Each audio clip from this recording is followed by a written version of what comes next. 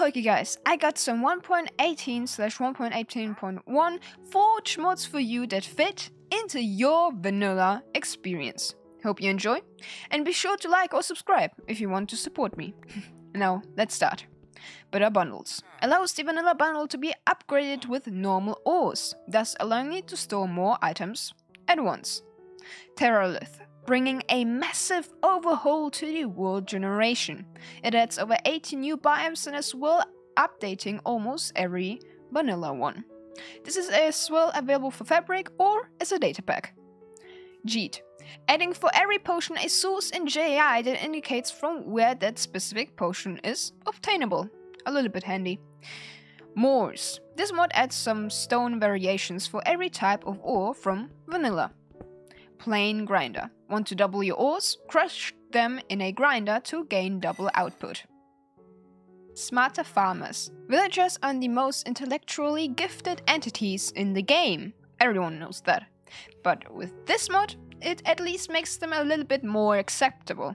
They will now automatically replant crops. Depending on the environment, the villager will plant the same crop that grows around it. Even works for modded ones. Breed villagers with any modded food item. And farmers are immune to berry bush damage. Crock Pot. One pot, our 50+ dishes with special effects. Try your cooking skills today. To start with your dishes, get a cooking pot. There are 3 tiers, decreasing the time it takes to create dishes. If you found a recipe you want to try out, hover over the ingredient to see which items fall into that category. All 4 slots need to be filled in order for the crock pot to start cooking. Fishing reel. Upon catching something with your fishing rod, this will actually spawn in an entity instead of already being a killed item. Oreberries Replanted. If you are an old school Minecraft gamer, then you should know the famous Oreberries from Tinker's Construct.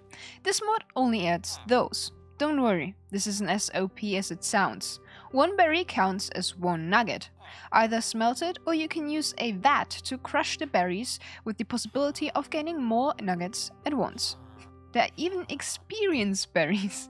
Chromato Creepers. Now creepers can camouflage depending on their environment.